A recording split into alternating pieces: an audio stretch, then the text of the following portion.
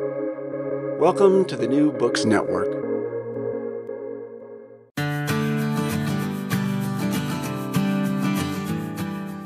Hello and welcome to Madison's Notes, the official podcast of Princeton University's James Madison program in American Ideals and Institutions. I'm your host, Annika Nordquist.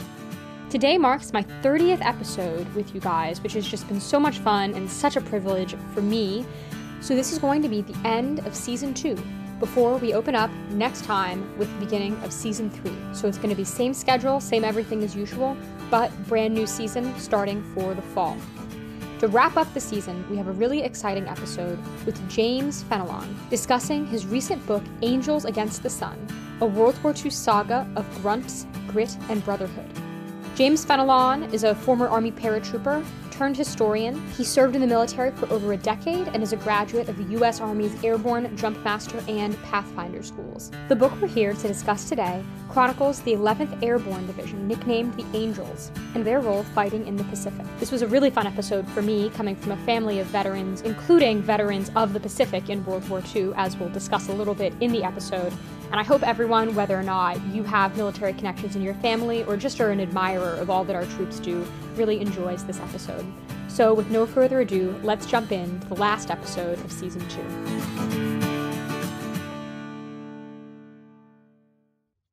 James, welcome to the show. It's such a pleasure to have you. Thanks, Annika. I appreciate the invitation. So, by way of background, my great-grandfather fought as a Marine at Peleliu. So the upbringing that I had was very much Pacific-focused when we talk about World War II, but very much the Marines did all the work. So if you'll excuse the sort of very direct question, what led you to focus on paratroopers specifically in the Pacific, and what kind of role did they play, and did they add?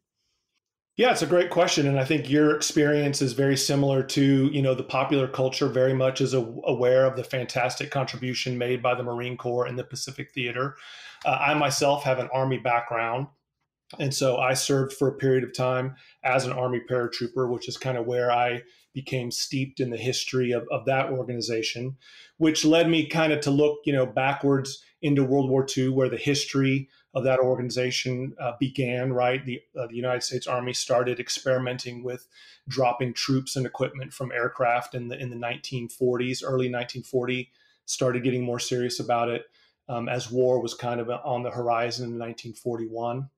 And so, a lot of that history, though, has been, as we know, the Marine Corps for the Pacific theater, a lot of folks kind of got their interest in airborne operations in World War II from things like Saving Private Ryan and the Band of Brothers miniseries. And I think one of the goals that I have as a writer is to shed a light on some of these lesser known stories. And the 11th Airborne Division in the Pacific is certainly one of those. If I got my numbers right, the U.S. fielded 26 divisions in the Pacific theater. I think 5 of those were Marine Corps divisions, and the other 21 were Army divisions. And so I think that, those units in the 11th Airborne in particular has kind of been overshadowed by some of the extremely, dangerous and aggressive fighting that the Marines did. But this was an opportunity for me to share a story of an Army unit. Yeah, I mean, you mentioned that there's sort of a modern connection for a lot of people that begins in the Pacific when we're talking about the Army and the airborne kind of paratroopers specifically. So talk to me about that. And I'm particularly interested in the link between tactics that might have started in the Pacific during World War II and things that we used later on.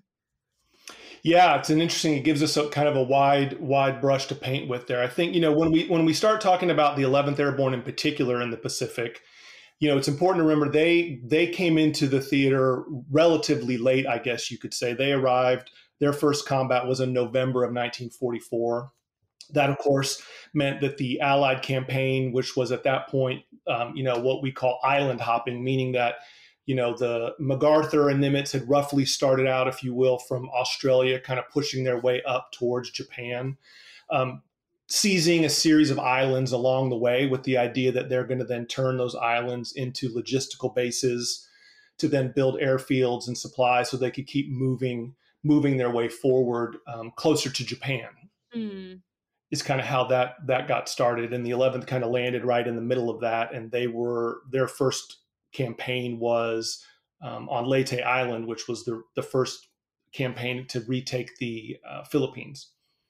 Right. So zooming out a little bit, just kind of for context of this whole thing, when I was reading your book, I mean, it struck me, everyone knows the ending, that America does eventually defeat Japan.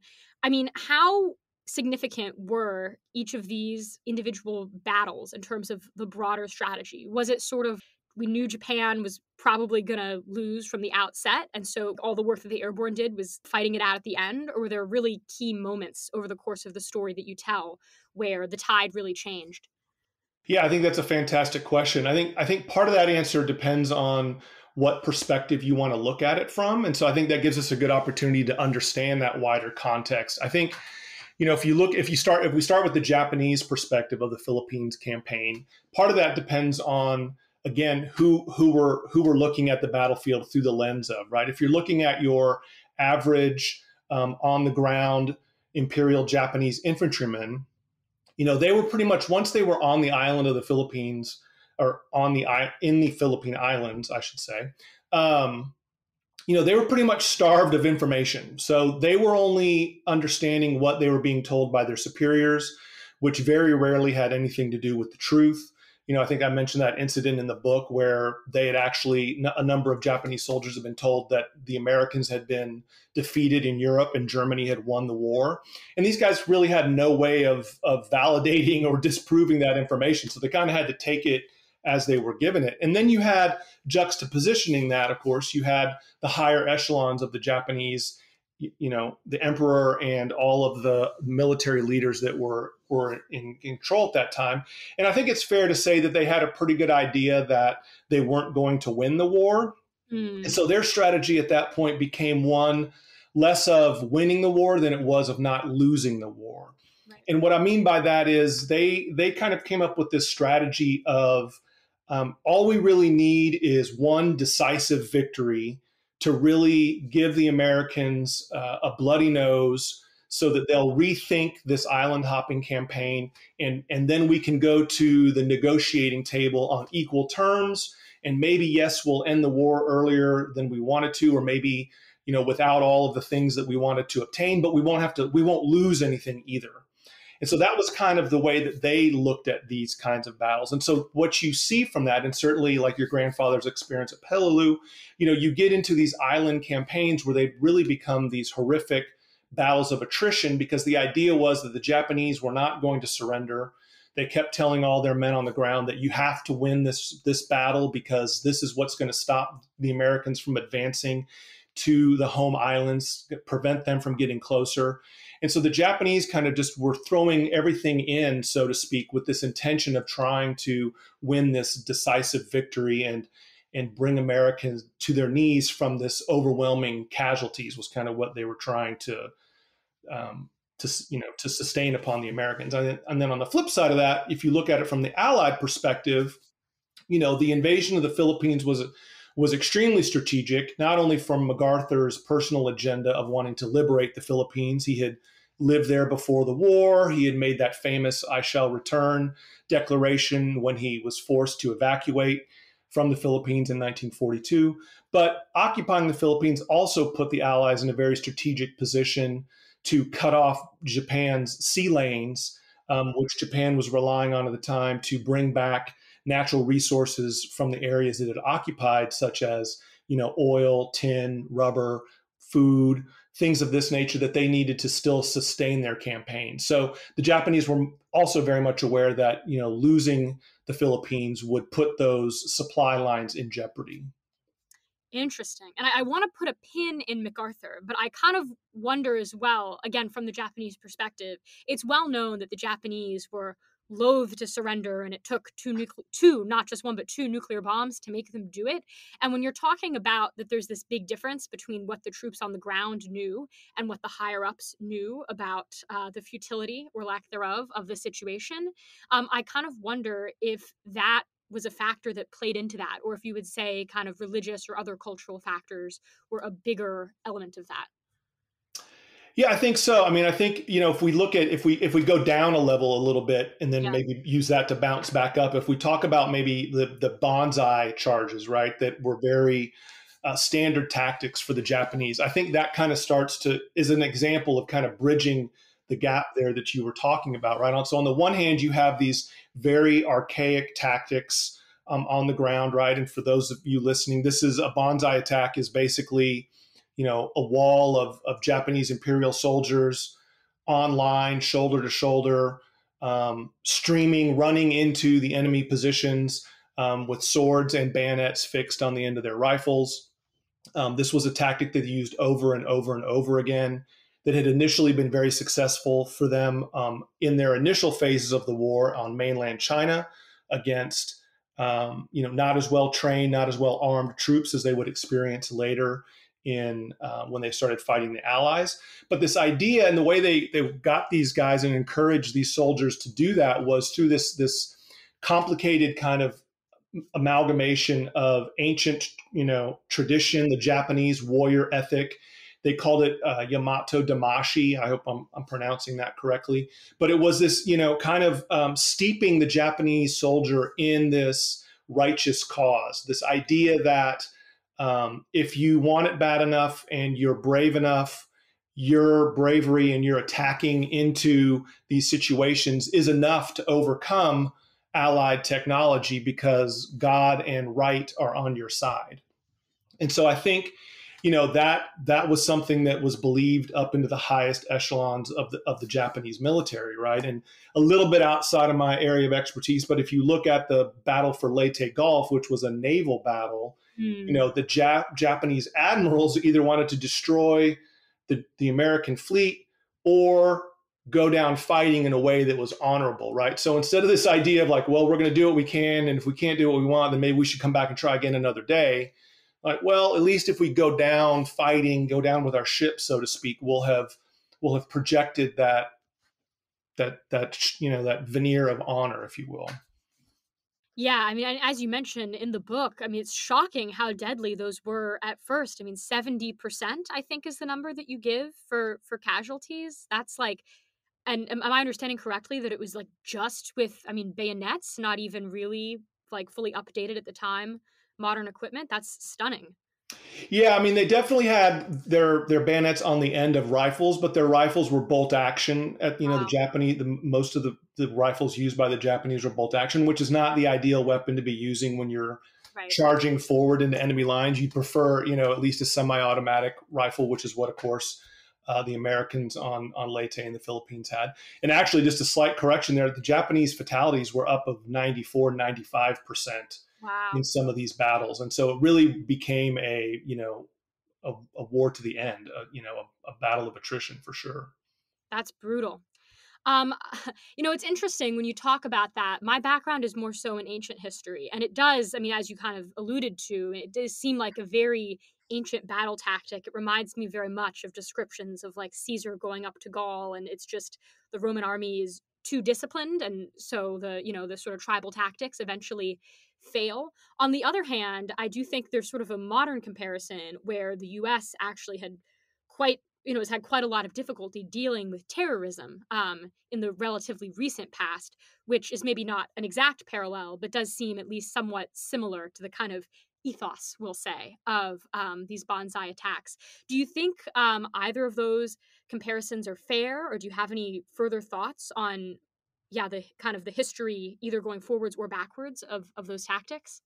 Yeah, I think there's some great parallels to be drawn there. I mean, I think I'll go backwards and then we'll go forwards first. But I think that was one of the limiting factors of the way that the Japanese Imperial Army conducted their battles during the war. They found a tactic that had some initial success. Like I said, on mainland China, these bonsai attacks would, you can imagine how terrifying it would be to have a wall of people running at you with these swords and these, their bayonets were very long, very intimidating.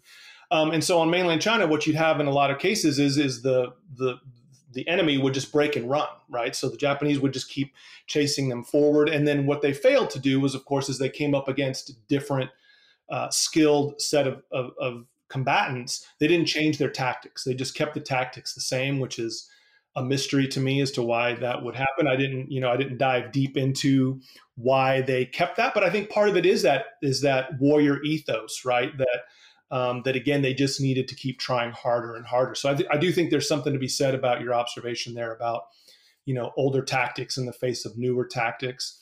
In terms of comparing it to some of the things that we've seen on more recent battlefields, along the lines of suicide bombers, I do think that there's probably something to be said for the mindset there, right? You're dedicated to a cause that's bigger than you, that you're willing to lay down your life for in many ways. I think that's kind of where I would draw the line on that, is because I think that one of the reasons why terrorism is so difficult to fight is that in most cases, they're not necessarily trying to gain and hold terrain. Whereas, what we saw, in the Philippines in particular, the Japanese soldiers' objectives were obviously to, kick Americans off the hill, to seize the airfield, to whatever objective you may use as an example. And so from that perspective, they were using these tactics in a very different way, or with a different end goal in mind, if you will, than a terrorist maybe who's more inclined to use this as a tactic to sow uncertainty, fear, and doubt as to where one of these explosions could come from any direction, right? Right. Interesting. And would you say that there are similarities as well with like guerrilla warfare of the kind that the U.S. faced when we invaded the Middle East in response to terrorism, or is that too strained? Well, again, I think there's some similarities there. I mean, I think what's interesting is that the Japanese could actually probably relate to that more, because when they landed in the Philippines, they experienced an upswell of Filipino guerrillas who were resistant to their occupation.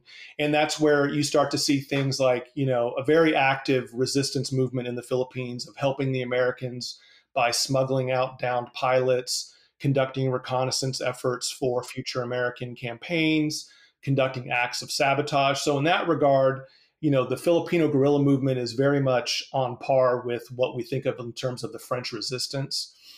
And so I think, so the American experience was a little bit less than that, even though you can certainly start to see some of the, the jungle tactics and some of the things that were going on there, maybe more similar to, what we saw later in Vietnam, just as far as small unit skirmishes and things of that nature. But, the key difference there in my mind is just that the Japanese imperial soldier was always in uniform. And so, it was always part of a larger battle or campaign strategy that those tactics were being used at, as opposed to, a non-uniformed guerrilla force, which is a lot more difficult to pin down. Yeah, talk to me a little bit more about the Vietnam connection, because it does kind of strike me. I mean, there was fighting happening in Europe, which I think my impression, not being an expert on this, my impression would be a sort of harder comparison to get to how we arrive at, the kind of fighting that occurs in Vietnam. I mean, certainly in the Pacific, the terrain at the very least is quite similar. But I'm wondering if you have any kind of thoughts on if there are any sort of more direct connections between the way that we fought in the Pacific and the way that we fought in Vietnam. Yeah, I think, if we look at the 11th Airborne Division, the guys that I wrote the book about in specific, I think they offer a lot of interesting comparisons there. And so, their first mission, as I mentioned, was to land on the island of Leyte. They were tasked with cutting across the central mountain range on Leyte Island, about 30 miles as the crow flies, so to speak. It took them over 30 days to make that transition because of the steepness and the ruggedness of the jungle terrain. So they were moving at less than a mile a day, basically, during their campaign. And one of the challenges that they experienced as they were moving up into those mountains was just the setting aside even the Japanese, soldiers for a minute. They're just dealing with, it had been raining for 30 days on the island, so everything is just a quagmire of mud. The trails going up into the mountains did not allow for any kind of vehicular support, so Jeeps weren't getting up there, trucks weren't getting up there. And so once General Swing, the commander of the 11th, had his troopers up in the mountains and up in the jungle, it then became a question of like, well, how are we going to keep these guys supplied with ammunition and food, which are the two prerequisites of keeping your army on the move, right? And that's where we start to see some of his imagination, if you will, coming into play, which echoed a lot of what we start to see later in Vietnam. And that namely is he started using his light observation aircraft, these single engine Cessna planes, for lack of a better word, that were originally intended to be used as artillery observation planes, meaning that you had a pilot in the front seat, an observer in the back seat who was, with a pair of binoculars and a radio, and he would observe and call down artillery fire. Well, Swing started loading these guys up with crates of ammunition, crates of food, and they would fly over into the jungle and then just throw these things out of their laps down to the guys below.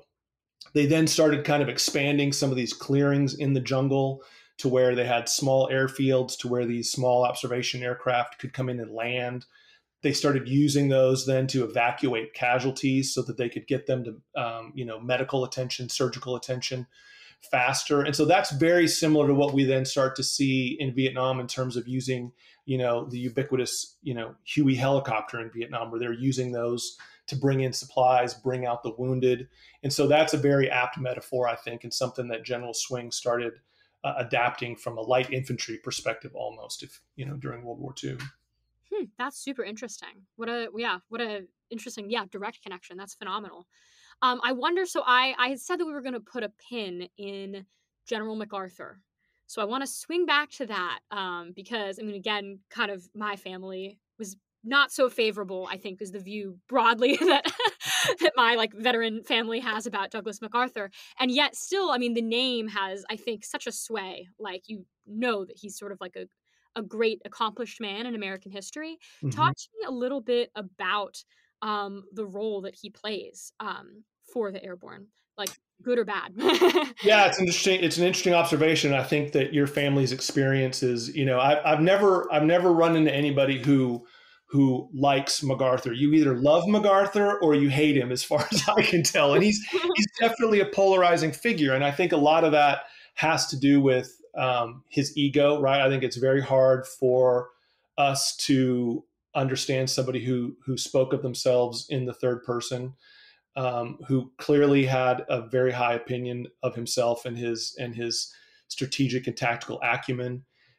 I think, I've tried to always approach things from a balanced perspective. So I always feel obligated to throw in there when you're talking about MacArthur and you bring up those things, you also have to recognize his personal bravery. He was not afraid of going out to the front lines, particularly on Leyte. His headquarters was, frequently bombed and strafed by Japanese aircraft. And so he definitely, what he lacked in modesty, he certainly made up for in personal courage. But, one of the challenges that faced the 11th Airborne when they landed on Leyte and dealing with MacArthur specifically was, MacArthur had a very specific need in mind when he was conducting these island hopping campaigns. And it kind of goes back to that topic we were just talking about, this notion of supply. And, you had to be really buttoned up and on top of your game when you're conducting logistics across vast expanses of ocean, right? His supply chain in many cases started as far back as San Francisco. Right. And so when you're trying to bring all those items across, you want to make sure that when they get there, that they can be gotten to the front line as soon as possible. And so the challenge for General Swing in the 11th Airborne Division in particular was that they were a smaller size division than the traditional infantry division. So traditional Army division was made up of 15,000 guys. The 11th Airborne Division had about 8,500. And so MacArthur was very hesitant to commit them to his campaign because he was concerned that those reduced numbers would mean they either didn't have enough firepower up front on the front lines because they were sending guys back to get these supplies and bringing them forward, or they just wouldn't be able to sustain their campaign because they wouldn't be able to get these supplies forward if they left everybody up on the front line. And so that was one of his big concerns. And that, again, kind of dovetails into that previous question of where General Swing really started to get imaginative with how he deployed the unique assets of his division. And even got to the point to where, he was using those small observation aircraft to drop guys into the jungle one at a time. So if we look at, Europe and we think of the large, D-Day invasion where these guys were dropping thousands of guys behind enemy lines, General Swing was using these putt aircraft basically to drop one guy at a time. And he would just fly them, sortie after sortie after sortie. And, at one point he dropped 120 guys into the jungle using these observation aircraft. It took him like 4 or 5 days to make that happen. But again, that was the way that he was getting creative with, he had parachutes because they were an airborne division, and he needed to get these guys up into the mountains. And so that's kind of some of the unique ways that he accomplished that. And again, with, the Vietnam connection, I mean, you sort of alluded to in your book that MacArthur, had kind of a PR spin on this whole thing, which, well, maybe the Vietnam comparison is a little unkind in this instance, but it definitely brought to mind other instances where, the way that the U.S. government has used the way that we talk about war has had a big impact in, like, how we fight the battle. That was imprecisely phrased. But in other words, the propaganda needs influence, what our strategic objectives are and how we fight the battle. Was there an element of that in Leyte? There was definitely an element of MacArthur using the press to his advantage. Absolutely. I mean, I think I'm going to get the number wrong here, but it's something like, if you go back and look at all of the communiques that came out of MacArthur's headquarters during the war, I think he mentions himself in something like 93% of them. And none of the other units or the commanders that were actually fighting underneath him, are maybe mentioned in the other fraction of those. And so he was very much aware of utilizing the press to his advantage to get his name out there. I mean, I think one of the more extreme examples of how that impacted the guys on the ground was in the battle for Manila, which was the capital city of the Philippines on Luzon Island. And he had already started planning the victory parade. Wow. While the fighting was still going on, thinking that, it's going to end here any minute now, and we'll be able to conduct this glorious glorious parade through the city to kind of, hark the return of me is kind of the way he was looking at it, right? And he was aware of, the big press attention that had been going on in Europe, certainly with the liberation of Rome and France and things like that. And he felt like Manila was perhaps his opportunity to get some of that limelight. Unfortunately, the battle for Manila was horrific. It went on for over a month. Virtually impossible to have a parade through Manila because of all the rubble in the streets. And there was still many weeks of fighting to go when he realized that plan just wasn't going to be able to happen the way he wanted it to. Wow. Interesting. So I want to zoom out, or I guess zoom in technically a little bit, and talk a little bit about the experience on the ground. And particularly, I mean, one fact from your book that really struck with me is there's a lot of cultural knowledge about the U.S. internment camps for Japanese citizens, but I had no idea that Japan was doing the exact same thing in the Philippines.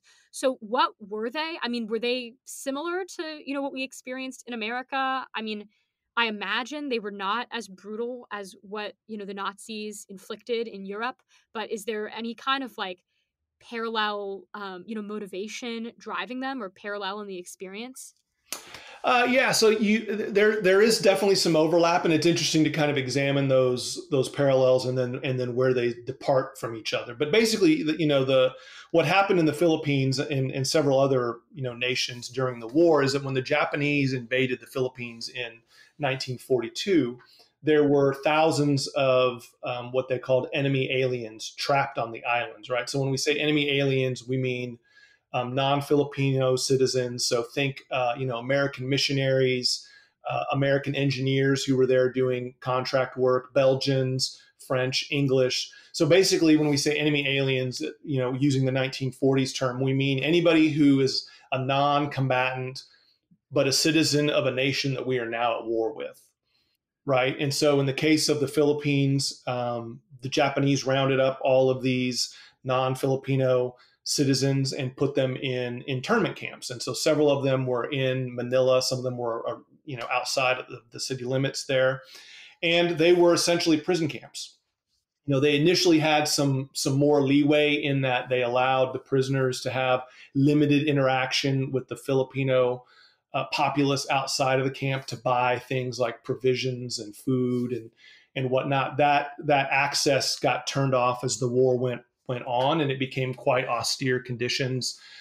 Certainly nothing like what we see in, the German concentration camps or anything like that. But, there was a big problem with malnutrition. There was a big problem with disease. The Japanese army certainly was not, providing medical support or providing any medicine to these camps. And so it became, very dangerous for these internees in terms of just trying to maintain their health.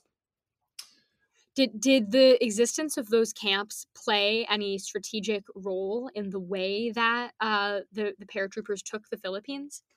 Yeah, so there was a point. Those two camps that I mentioned that were in Manila were limited. Those two camps that I mentioned in Manila were liberated during the battle for Manila.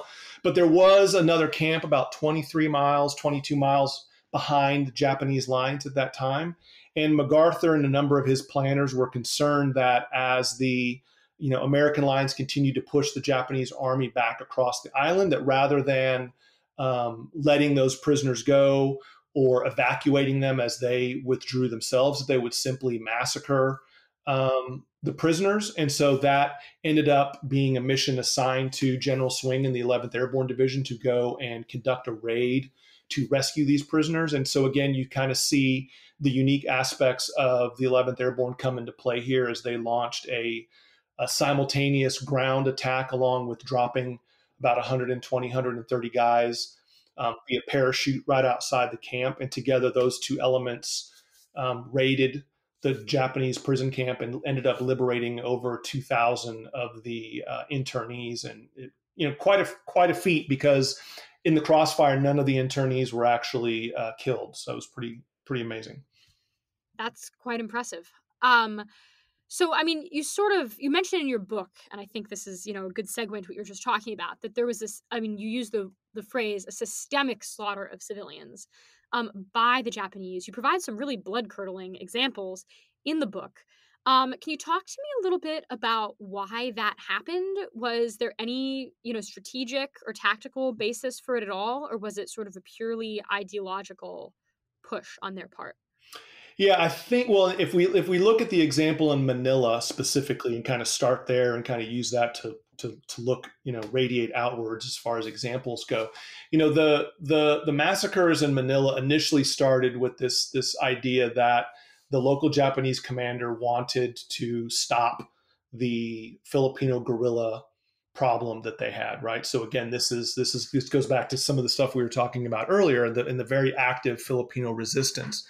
And so the initial orders for these executions were focused on Filipino guerrillas, meaning armed Filipinos that were, conducting war against the Japanese soldiers. Well, that very quickly, the definition of what a Filipino guerrilla was expanded quickly in this battle for Manila. And pretty soon that it was being interpreted as any man, woman, or child of Filipino origin found on the battlefield. And so that's where, some of those horrific examples that I put in the book, which are never fun to research, never fun to write about. But, if you want to understand what was going on in these battles, and I think that's an important component of that, they need to be shared as hard as they are to deal with.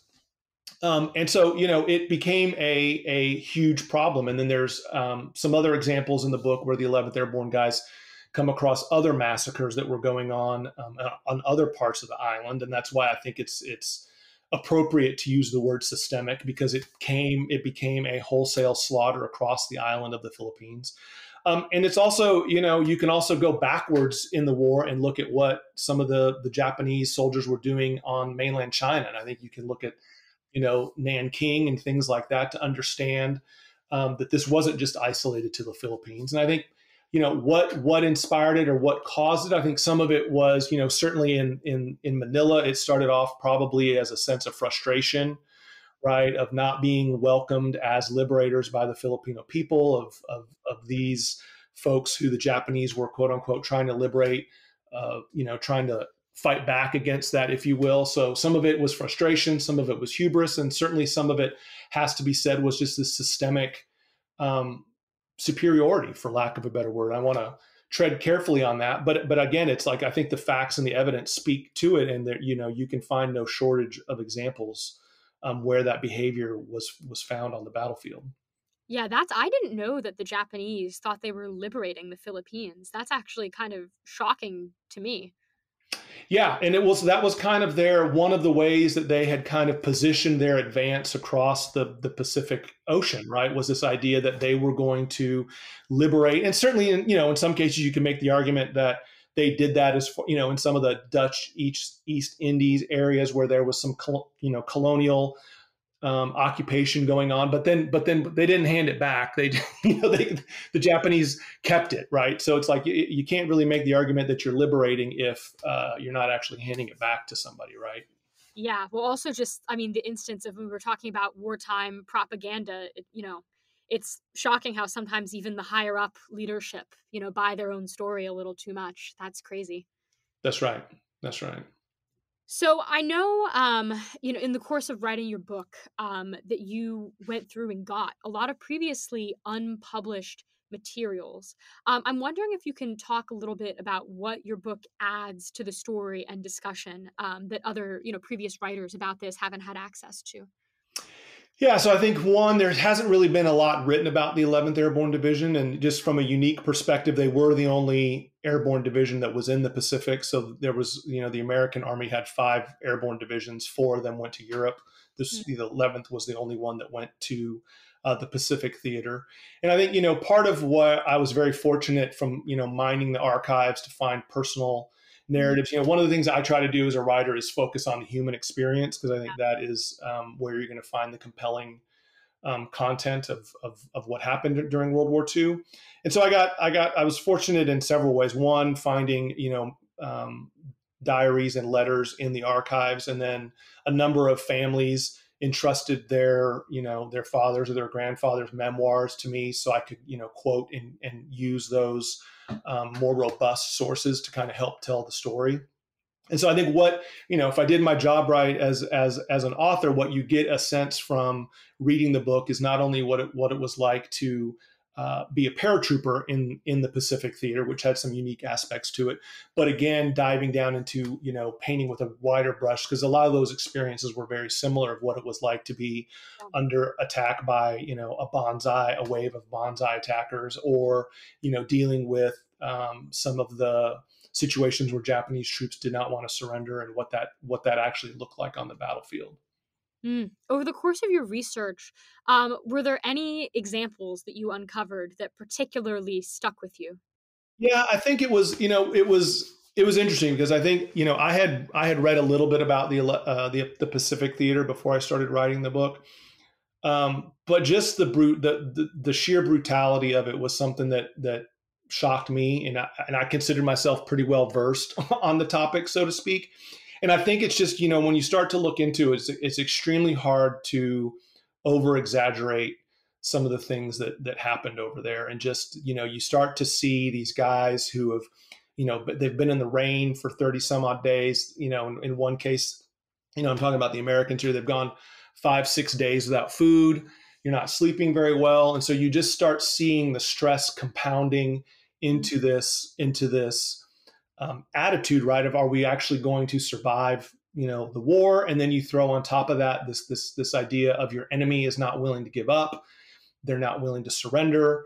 On the rare chance that you do get one of them to surrender, 9 times out of 10, it's a feint in order to get you closer to throw a hand grenade at you, or things like that. And so you just really got into this very brutal battle of attrition that just for me became alive as I started reading these guys' stories and better understanding just the depravity, if you will, of the situation. Yeah, one element of that really shocked me was the number of troops that died from friendly fire, over the course of some of these battles. I mean, I guess, when you're talking about the confusion, I would think that plays into that a lot, but just like a really sad fact.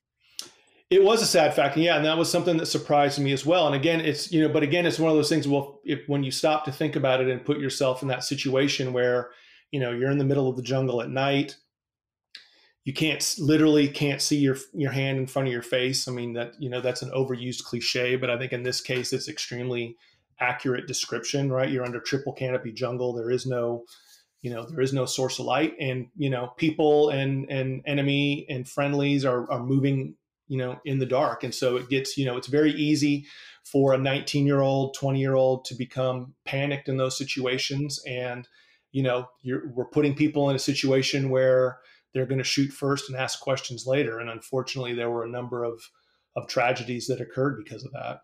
Yeah, absolutely. So you yourself, your background is as an Army paratrooper. Would you say that writing this book has added any color to your own experiences, or made you look at your own experiences in the Army differently? Well, I think the one thing I took away from it, and this is why in the subtitle of the book I referenced Brotherhood. I think one of the things that I took from reading more about these guys in World War II, and I did not personally experience any combat during my time in the service, but one of the things that I took away from learning from these guys from World War II was how fortunate I was to have served with the guys that I did, and how valuable an experience that was for me, right? And some of that I realized at the time. The majority of it I didn't realize, unfortunately, till later in hindsight. But I think that shared experience is something that I'll always cherish, and that's something that I was reminded of, when talking to these guys from World War II. Yeah, I'm really happy you said that because that prompts my final question. You end your book very much on that note. A really nice kind of comment on the importance of camaraderie and brotherhood. And I think a lot of people today think we don't have very much to learn from studying war and military history. And that to me is such a powerful counterexample, because there's a national epidemic of loneliness right now. And a lot of men don't experience that kind of closeness and that kind of brotherhood.